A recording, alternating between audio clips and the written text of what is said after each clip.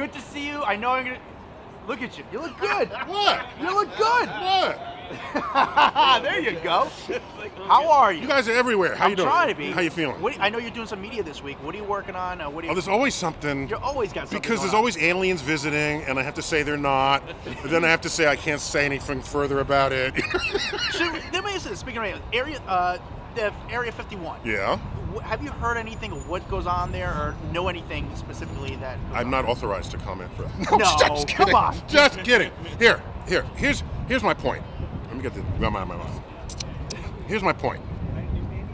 Do you really have that much confidence in the U.S. government that they could stockpile aliens and no one would leak a photo of it?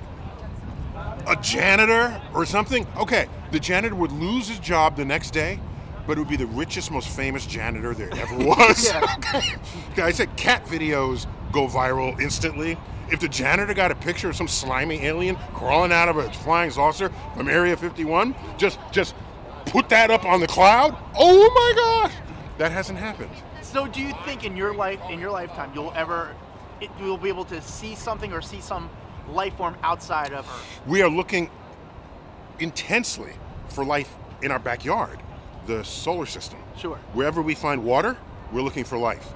Because every place on Earth where there's water, liquid water, there's life thriving with it. Even the Dead Sea has life in it. But it was called the Dead Sea by people who didn't have microscopes. Yeah. Okay? So it's the microbes doing the backstroke in the Dead Sea. So on Mars, on Europa, on Enceladus, these are moons of Jupiter. Oh my gosh, that's where we're looking now. And I'd like in my lifetime to know if there's life elsewhere. No, they wouldn't be like little green men with laser guns, but there could be microbial life. Yeah. That would be amazing. Yeah. Life somewhere other than Earth, and that's what we're looking for. But we also have people looking for life visiting us in the form of lights in the sky. I'm not convinced, but if you are, keep doing it. I hear you. I'm not going to stop you. No, but right now, obviously, space travel is very in. Do you think that you will ever go? I love that phrase. Say it again. Space travel is in. Say is very in. I love it. I love it. Because space travel is in, but people. We got regular people going into space. Regular people. People are on the waiting list to go into Yes. space. Is that something you're interested in doing? Or I want to wait? turn. I'd love to. Oh, me personally, Yeah. I'm an astrophysicist, and you can ask how far are they going? Like the billionaire boys race. Yeah. Bezos, Branson. If the Earth were a schoolroom globe, you can ask how far above the schoolroom globe did they go? They went the thickness of 2 dimes above a schoolroom globe. So if you say, do you want to go into space? I say, I don't want to boldly go where hundreds have gone before. Yeah. All right? As an astrophysicist, send me to a destination. The moon, Mars, beyond. Give me a good streaming account and a good life. And I'll bring the family and I will take that trip. But if we're only just going joyriding around the Earth, not for me. Other people, sure. When's the last time you got your IQ measured? It's never been measured on purpose. Really? Is this just something you don't care? I haven't. Okay, suppose I measured my IQ and it was low. Yeah. I would say to myself, I guess I won't accomplish anything. I better take up something that doesn't require any mental talent. And if it was really high, I'd say to myself, oh, I should accomplish something. So, it would totally mess with your head.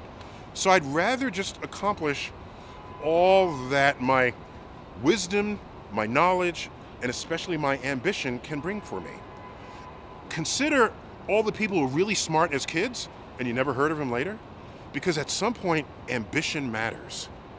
That overrides everything. Your GPA, how many adults even remember their GPA?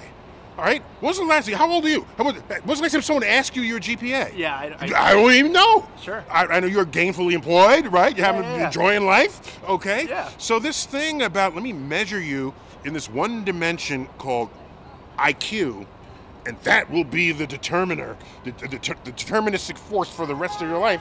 No, I'm not embracing that. Interesting. I mean, they're not. I agree with you. I'm You just explained it very well. saying. I would rather not know so that I can set my own limits on my own life. I love it, my friend. Well, listen, it's great to see you. You're a legend. It's great. Huge fan. Always keep an eye. You're great on Twitter. It's great to see you, my friend. Look for my letter. I posted a letter today. Okay. Take a look for it. It's called an An anonymous letter to the world. Today, March 20th, the equinox.